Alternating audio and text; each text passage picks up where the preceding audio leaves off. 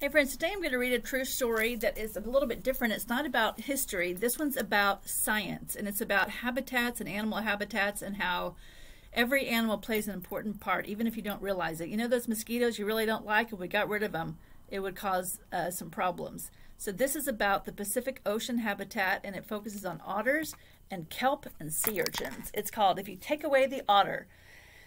The author's name is Susannah Buhrman-Deever, illustrator Matthew Trueman. I personally love science, as you know, and I love animals, so I think this is a great book. And I just got it.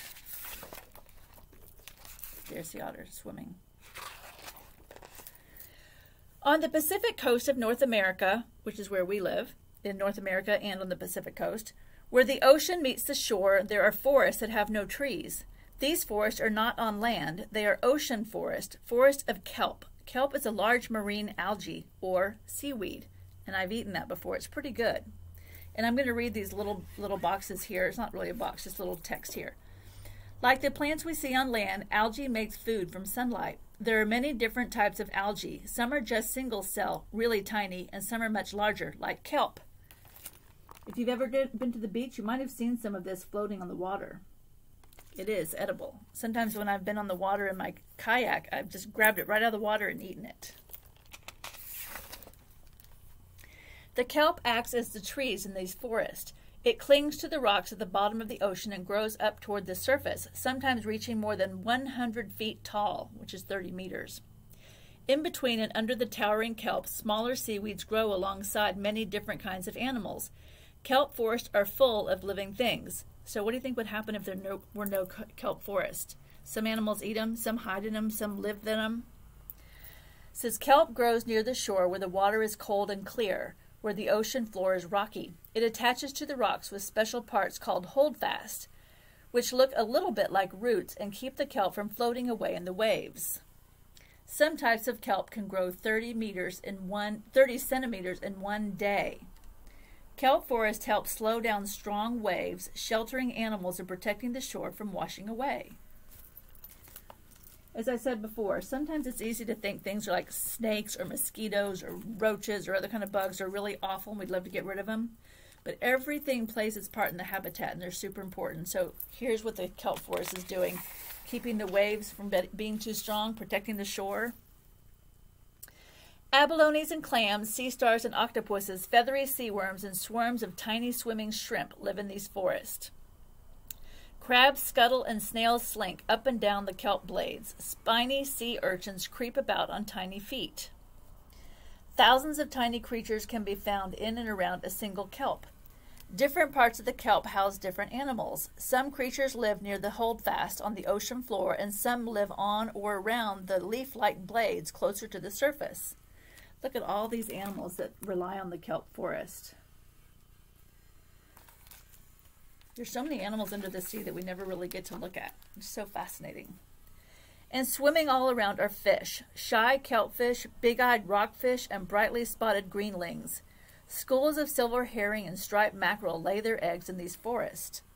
Kelp forests are good places for young fish to grow up. There's lots of food, and there are many places to hide from predators.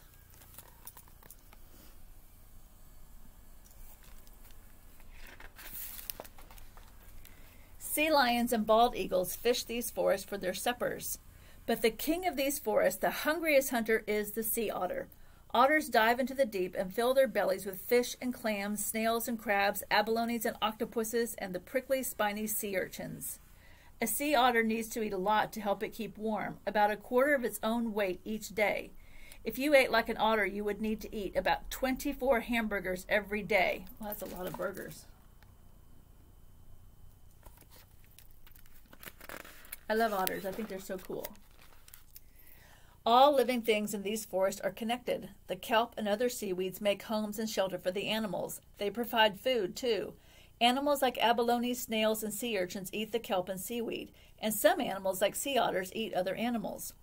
There is just enough seaweed eaters, and enough meat eaters to help the forest thrive. But there was a time when people took the otters away. People used to hunt otters because they liked their fur and they would use it to make things out of. Indigenous peoples had lived alongside otters for thousands and thousands of years. But new people came to this coast. They wanted the sea otter's fur, which is thick and soft and the warmest of warms. They wanted to sell it around the world. They took more and more, hunting the otters until almost all the otters were gone. Sea otters have the densest fur of any animal. There are about 1 million hairs in a space the size of a quarter. People do not always understand at first the changes they cause when they take too much. When they take the otters away, the kelp forest began to change. The international fur trade, which began after Russian explorers came to Alaska in 1741, changed everything. Thousands of indigenous people died from violence and disease. Fur companies forced some indigenous peoples like the Unangaks, I'm not sure how to say that, they're Alouettes, to hunt for them. More otters were killed than ever before. Where once there were 150,000 to 300,000 sea otters, by 1911 only 1,000 to 2,000 survived. That's terrible. Very greedy. Without the otters to hunt the urchins, more urchins stayed alive each year. Those urchins made more and more urchins than had lived in the forest before. An army of urchins, and it takes a lot to feed an army. So do you see how they're connected? When the otters eat the sea urchins, they're under control. So when things get out of control, it upsets the whole ecosystem. The urchin army crept along the ocean floor looking for its seaweed food. They ate the small seaweeds. They ate the kelp where it clung to the rocky bottom. One by one, the kelp was cut down. Kelp by kelp, ocean forest fell. Sea urchins usually eat drifting seaweed, but when there were a lot of sea urchins, they will also go after the kelp. They chew away at the holdfast, then the whole kelp breaks free and floats away. So while they're eating it, that means the other animals can't hide and use it for a food source also.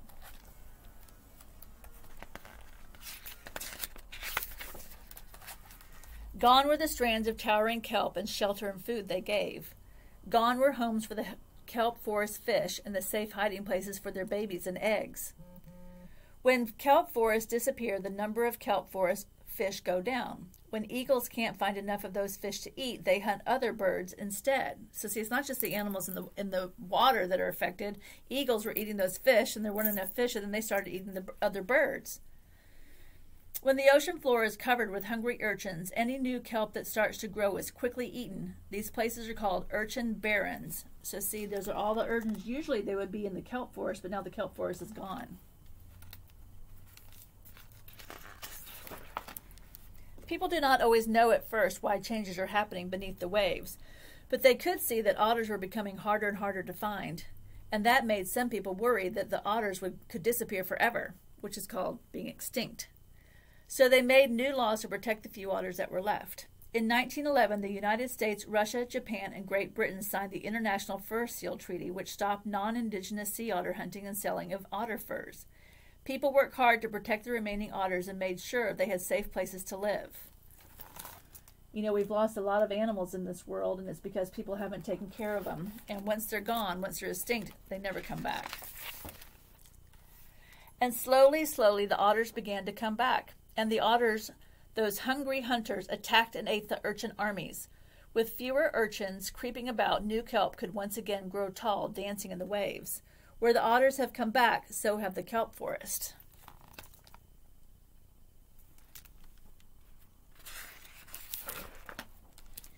When people protected the sea otters, they protected the forest. These forests are homes again for crabs and snails, sea worms, and shrimps. They make safe places for the fish and their eggs. There is food for the seaweed eaters. There's food for the hunters. There's just enough of everything to help the kelp forest and all that depend on them thrive.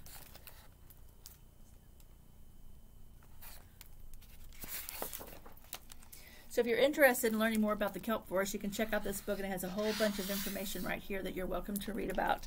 I thought that book was super interesting, and it shows how important the ecosystem is and how we all have to take care of it. All right, happy reading, friends.